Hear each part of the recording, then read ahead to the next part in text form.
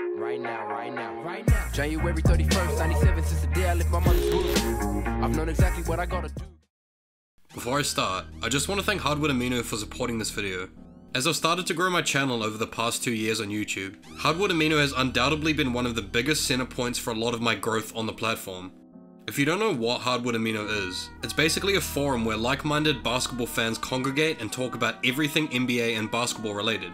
If there's something you want to know, or just discuss and it's about basketball, it's probably already on Hardwood. You can participate in quizzes, vote in polls, join and create your own chat rooms and threads, or just keep up to date with everything going on in the league and around the world in basketball, if that's more your thing. I'll leave a download link for you all in the description if you're interested, where you can find me there too. I'm pretty active on Hardwood and reply to all my DMs, so feel free to come through and just say hi. Now back to the video. There are only a handful of players who have come into the league that can boast the achievement of having a fundamental rule change in the NBA because of the way they played, be it for the better or even just for the worse. Shaq, Wilt Chamberlain, and Reggie Miller are just three of the names that come to mind when thinking about players who have literally changed the way the game of basketball is played, at least in the NBA for that matter.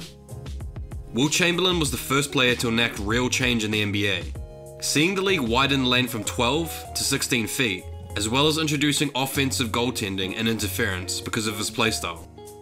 Reggie Miller made kicking your leg out to draw contact on a shot illegal, after gaining a notorious affinity for doing so in the 1990s. And Shaq?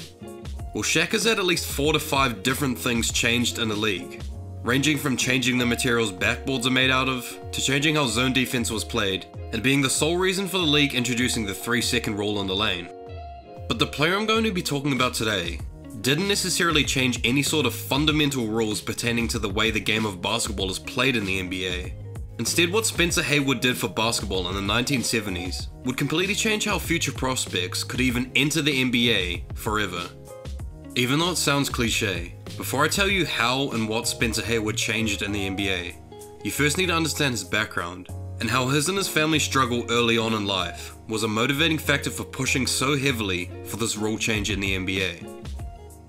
Spencer Haywood was born on the 22nd of April 1949 to parents Eunice and John Haywood, a blue-collar couple with a family of 10 children living out of small-town Silver City, Mississippi, which was at the time one of the poorest counties in all of America. And from the get-go, it seemed as if Spencer was dealt a pretty rough hand in life, as just 3 weeks after Spencer was born, his father would tragically pass away, leaving his mother Eunice to solely look after and raise the family of 10 children all by herself. Eunice quickly found work where she could, picking cotton for $2 a day on a local farm in Mississippi, where Spencer, the 3-month prematurely born baby at the time, would accompany her day in and day out as an infant in those fields. And by the time he was 4 years old, Spencer himself was working in the cotton fields as an extra means of income to support his already struggling family, earning also just $2 a day, working from sunup to sundown. Despite this now being highly illegal and of course morally unjust, Spencer actually credits these days working in the cotton fields with his family to being the real foundation of his early basketball skills, saying he developed great hand-eye coordination and strong legs from the constant and repetitive picking of cotton. And although from an early age, Spencer did appear to have the potential to be a great youth basketball player, his family just didn't have the financial means to be able to afford an actual basketball or a hoop. But with a bit of ingenuity and craftiness from his mother Eunice, Spencer and his siblings now had a basketball to play around with, handmade out of a potato sack and old rags. Even though Spencer himself said, quote, "it didn't bounce," it did resemble a basketball enough that Spencer was able to hone his skills and practice whenever he could. So by the time he was 13 years old, Spencer had shot up well above the average height for a kid his age, towering at an insane 6'6" and instantly being recruited to the school basketball team on his first day of high school at McNair High. He would only stay in Mississippi 1 more year before saving up enough money to move in with some relatives in Detroit after his sophomore year. This move to Detroit also saw a new and improved Spencer Haywood emerge at Pershing High School, where he almost single-handedly led the school to the Michigan Class State Championship in 1967. Spencer's success in basketball wouldn't remain exclusive to just the high school level though, as while attending Trinidad State Junior College in Colorado during the 1967-68 season, Haywood would record a nearly unbelievable 28.2 point, 22.1 rebound stat line for the season, earning himself a spot on the 1968 USA Basketball Olympic roster in the process. Now, while professionals such as NBA players were not allowed to officially play on Olympic basketball rosters until 1992, when the now infamous Dream Team made basketball history in assembling one of the greatest basketball teams to ever exist, Spencer Haywood's Olympic performance should still be seen as something commendable, leading all of the USA men's team in scoring with 16.1 points, and setting a USA Basketball Olympic field goal percentage record of .719% from the field. Haywood would transfer to the University of Detroit in the fall later that year, where he would do more of the same, averaging 32.1 points per game, and leading all of the NCAA in rebounding with 21.5 per game. Just out of this world numbers, even for college. Now, while Spencer had the option to stay another 2 years at the University of Detroit and finish the standard 4 years in college a player would usually do at the time, the numbers he was putting up were just too dominant to stay in college. But it was the apparent racial tension among the University of Detroit team that would really justify his decision to declare for the draft. There was only one problem with this though. The NBA, which was at the time the dominant league between itself and the smaller ABA, had a rule stating that any player deciding to declare themselves eligible for the NBA draft must first wait until the college class that they would be in had graduated. The NBA argued that the influx of young players would destroy the league, and that the siphoning of talent from college basketball teams would destroy college basketball, and simultaneously ruin the talent pool of the NBA. But the truth was, this rule was put in place solely in the best interest of both the NBA and certainly the NCAA. It just wasn't in the best interest of the players themselves. Even Spencer himself knew this at the time, infamously saying, "Most colleges, including the University of Detroit, were doing their damnedest to see their basketball players did not get an education and anything more academic than square dancing, and now they were worried about our educations?" So with that in mind, and the fact that the ABA was a much more welcoming league at the time, he was drafted to the then Denver Rockets in the 1969-1970 season.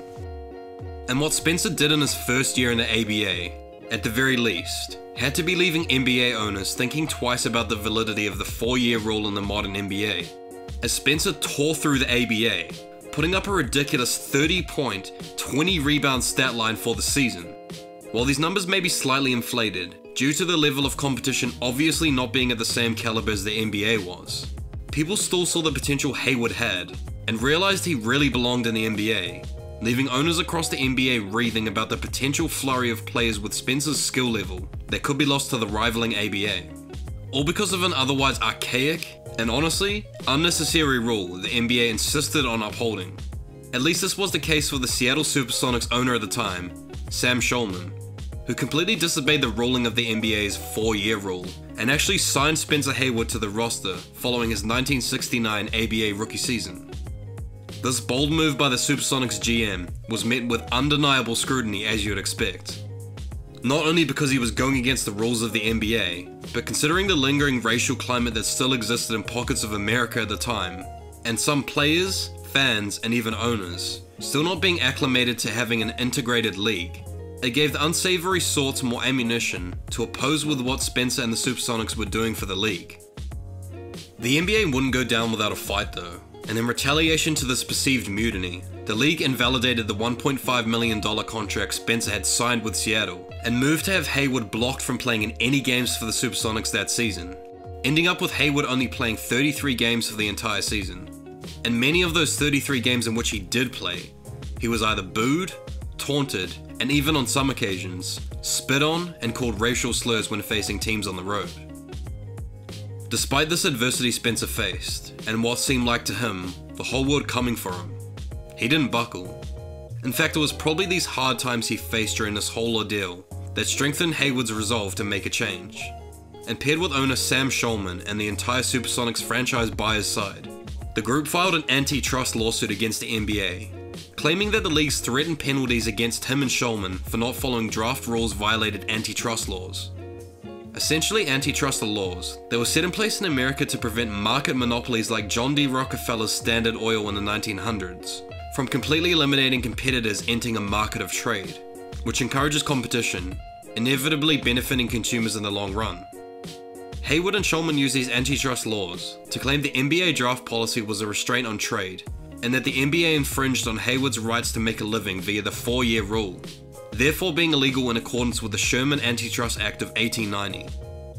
While some people argued that Spencer should have just waited until June later that year to apply for the NBA draft when he would have been eligible, instead of riling up the league, and supposedly causing all this trouble for himself.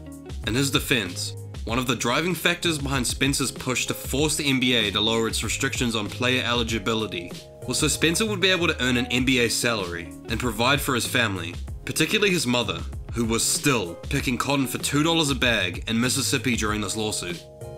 Spencer and Supersonics owner Sam Shulman faced many legal hurdles while trying to fight against the NBA and win this case, going through boundless court proceedings, legal maneuverings, and injunctions, all the while Haywood was fighting to even participate in games during his rookie season in the league.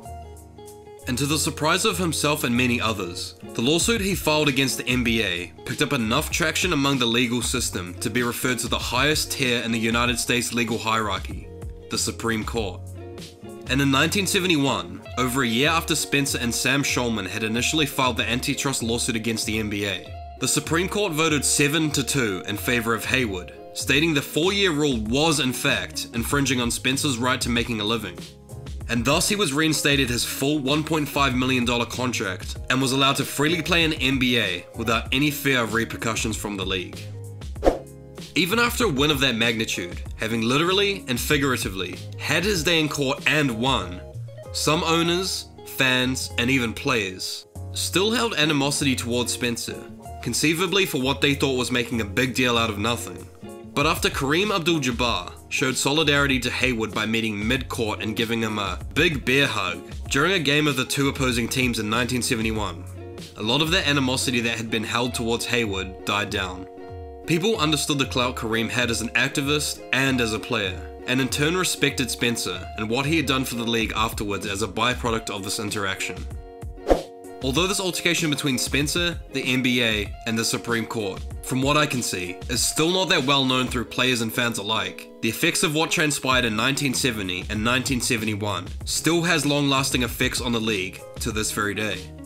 Contrary to the 1970s, nowadays it's almost unheard for college players to stay all 4 years at the collegiate level. And players like Kevin Garnett, Tracy McGrady, Kobe Bryant, LeBron James, and any other NBA player who entered the NBA on a one-and-done deal all have Spencer Haywood to thank for being able to reap the benefits of what he fought for in 1970, by being able to provide for their families and play professional basketball at an earlier age than what would have been previously possible. Had these events not transpired the way it did, who knows if this rule would still be in place today or not. But I'm sure I speak for all fans and NBA players in particular when I say, I'm glad it's not. And as always, thanks for watching.